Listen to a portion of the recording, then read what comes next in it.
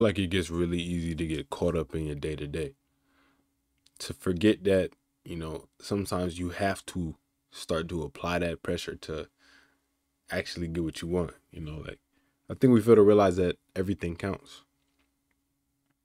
And I don't just mean that in like like a general everything matters kind of way. I mean like in some ways we are the result of all of our progressive actions. You know, you are the result of both your action and your inaction. You're not just the result of all the good things you've done or the positive or the that you're the result of the negative too.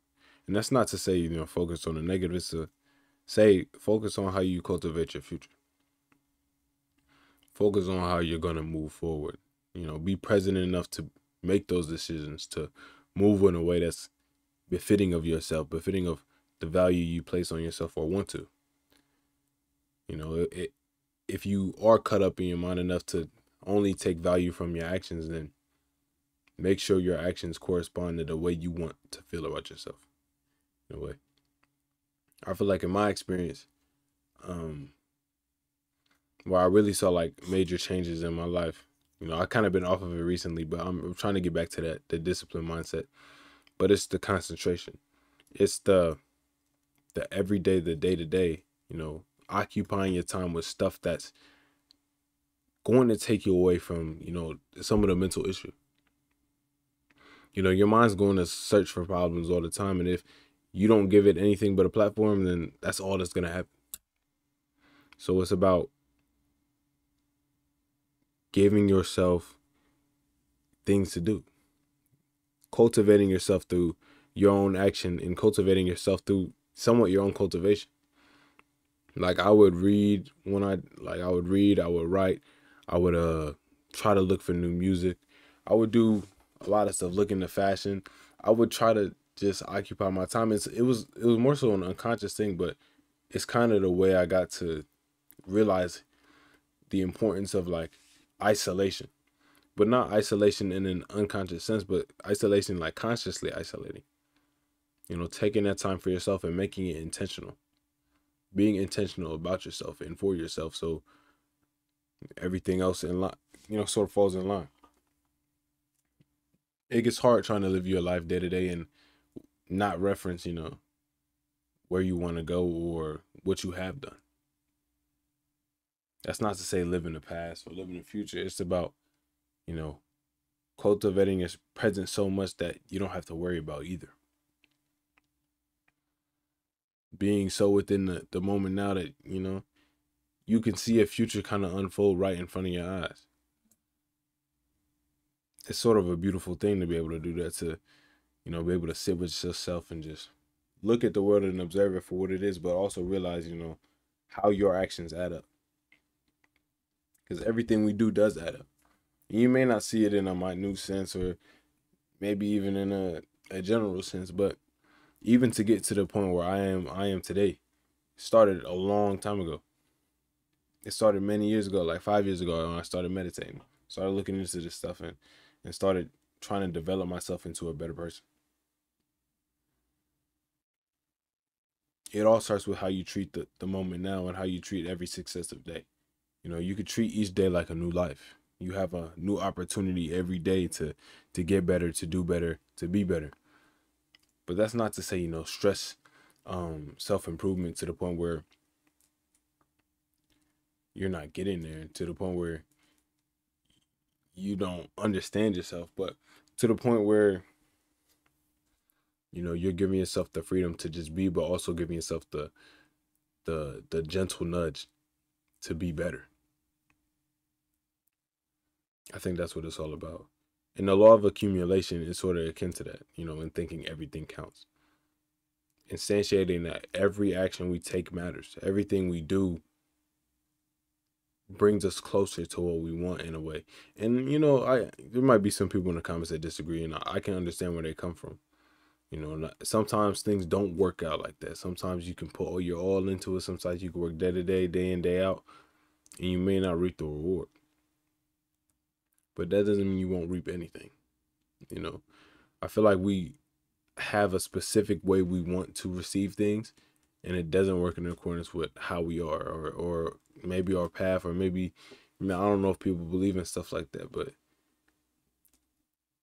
maybe it just isn't the successful vessel for your ideal goal or something like that.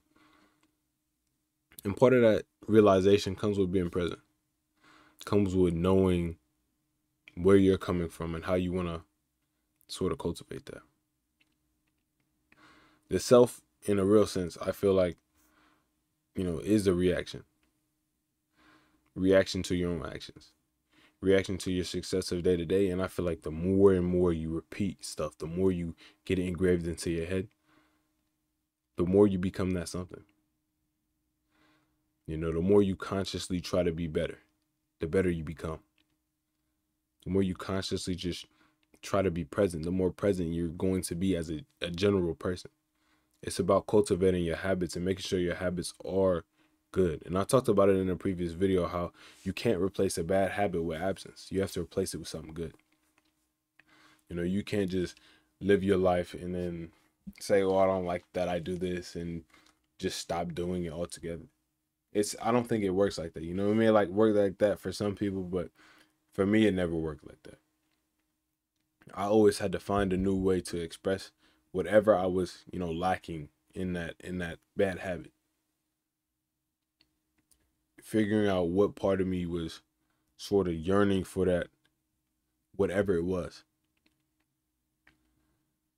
and understanding how to move forward and what steps I needed to take, and how they add up. Because change doesn't, I feel like that kind of change, that kind of development of self doesn't happen overnight.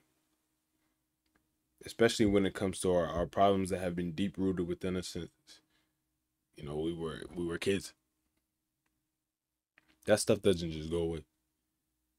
It's about that day to day. That being there for yourself, that being there for others, and treating yourself like someone you're trying to help. Being there for yourself.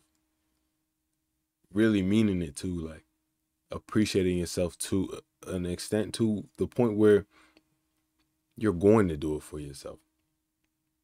You're gonna realize that you are all that is, in a sense that you're all that you can be. What you see is a reflection of who you are. What you do is a reflection of who you are. And if you're able to control what you do, even in a minute sense, thinking that everything counts, you control who you are in that sense too. In the same way that we influence our actions can influence us. In the same way our perception is a reflection of us, we're a reflection of the perception. Did I say that wrong? Hold on. In the same way that our perception is a reflection of us, we're a reflection of our perception. It's all about how you sort of look at it. Your perspective isn't going to change overnight. It's about those choices we make. The conscious effort we tend towards. How much we put in. And I think I made a video about that too. What you put in is what you get out. And I saw a comment saying like, "Oh, that's not true." Sometimes it, and I understand that. That's sometimes it doesn't work out like that. But like I said, it's not necessarily like that.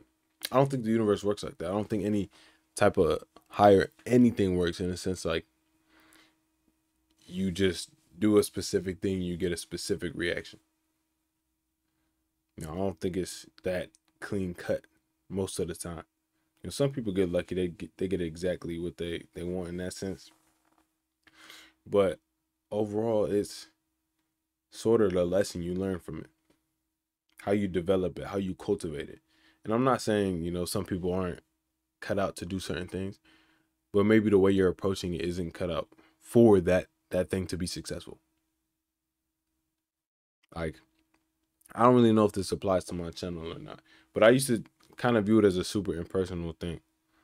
And I still kind of am keeping that individuality part of it, but to a greater extent, I feel like I gained a lot in connecting with you all and understanding how you guys were. And it started with starting to make personal what was mine and making sure I appreciated it like it was a part of me. And in doing that, it became more personal automatically. It became more of a conversation than what felt like a lecture, what felt like just me spouting it. Now it feels like I'm talking. Now it feels like it's a conversation. It feels like genuine appreciation there and back. Because what I'm saying, I feel, I can know it resonates with me because it's coming from like it feels like it's coming out of me. And the only reason I feel like I'm able to talk like that, and I don't think it's that much of a not necessarily a crazy skill to have, but to be able to sort of yap, it comes from, digesting so much, reading hours on end, meditating, trying to work on myself year in and year out, and writing, and getting to the point where like some of the patterns, some of the stuff, it just keeps coming up, and you come to realize that you know every action counts. Everything matters. If let me try to think of something. There are several, like, I don't even want to say videos, but just everything we do counts. I started this channel like 3 years ago, maybe a little bit over that now, and I feel like every video just pushes me to make another one. Everything I do just pushes me to make another one. In making the videos and in doing stuff like this, even when I feel like I can't make a video, it just pushes me to learn. It pushes me to learn more. It pushes me to get to a point where I can produce more. Everything matters. You have to realize how things relate to you and how you can benefit from relating to things, both people and circumstances. Sometimes you feel like you're inadequate academically or something like that. But that just shows you that you have an opportunity to learn even more, to get to that point. And imagine how fulfilling it would be to just get to that point. I think half of the battle is being satiated with yourself, being satiated with your own success to the point where, you have a little bit of room for more all the time. But you're also happy where you're at. Like, oh, I could eat a little bit more, but I still eat enough. Like, I'm full, I still have room though. It's being comfortable with your inadequacies, being comfortable with your half fullness. But if you made it this far in the video, thank you so much. Thank you so much. I love getting appreciated at the end of the videos. Especially to those of you who watch, man. I really appreciate that. No lie. It's been nice communicating with y'all. I know I'm fumbling on the Discord server, but happy Valentine's Day, y'all. Day of love, day of romance. Make sure you're being positive out there. There's no reason not to. Just smile. If you don't have a Valentine, that's fine too. Treat yourself. You deserve love too, even if it's not from somebody. You have to give yourself that love sometimes. But all in all, thank you all so much. Appreciate y'all more and more each day. Keep reaching out. I'm about to start this server soon, I promise. I just need a block of time. I'm real busy nowadays, but I need a little block of time. Maybe someone to help me to make it. But thank you.